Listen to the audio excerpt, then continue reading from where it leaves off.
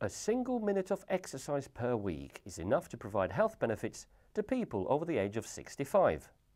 A team of researchers at Abertay University in Dundee studied a group of 65 to 75-year-olds who participated in either once or twice weekly training sessions. Each had been living a sedentary lifestyle and had not been taking part in regular exercise.